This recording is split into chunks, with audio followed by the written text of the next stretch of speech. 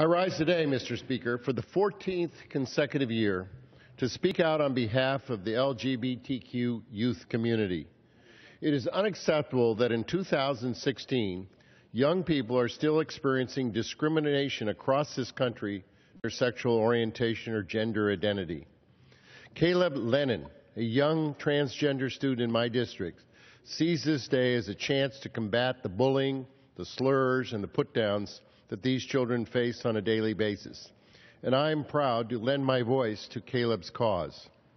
It is our duty to speak out against bigotry and hatred facing this community.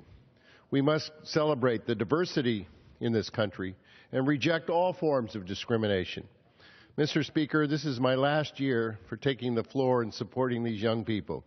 I ask next year my colleagues stand where I am and lend their voices to the support of the LGBTQ community.